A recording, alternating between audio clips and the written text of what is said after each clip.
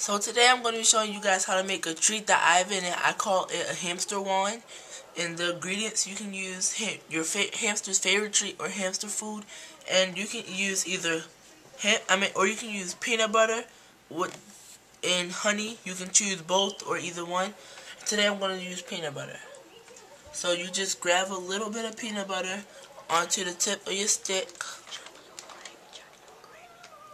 You can use chunky or creamy, and then you just put it in your hamster food bowl, food, or their favorite treat, and just roll it around, and you have a hamster wand. It's a very short video. I just thought I should guys show you this. And I'll be making more videos tonight, but I'll see you guys next time.